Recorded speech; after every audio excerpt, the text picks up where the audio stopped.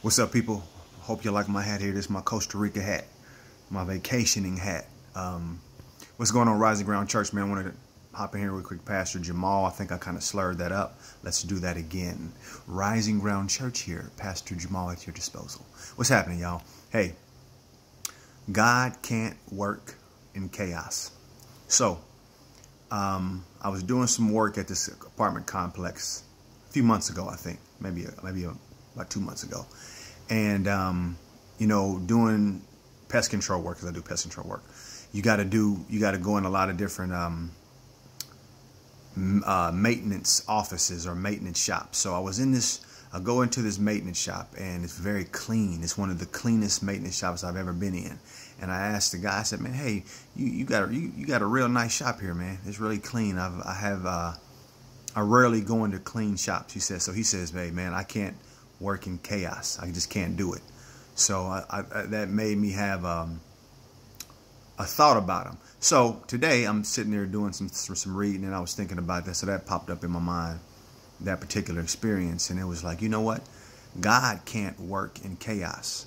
So you have to find out what chaos are you living in that God can't get through, or God won't get through. God is not going to try to sift through your dirty clothes.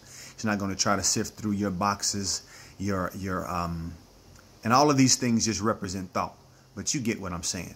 So what chaotical thoughts, what chaotical experiences are you in right now that is not allowing, I'm trying to find a camera too what I'm looking at, but that's not allowing your breakthrough to get through. You're not allowing God to come through to give you your next point, to position you in your next phase. It is, I can't even express how important it is to understand what you are attempting to live from. Now, I am very empathetic about it, because we all have a boatload, a mountain of thoughts, from our experiences that are keeping God at a distance. So the thing that we have to, the technique that we have to use to clear up and to clean up some of that chaos is the method that God is knocking on your door and telling you have to do, so I can get through here. I have to get through. So whether that's meditation, which is quieting your mind, is helping to quiet those thoughts down. Sometimes you do that when you go to sleep. Sometimes my mind is going so heavy, man.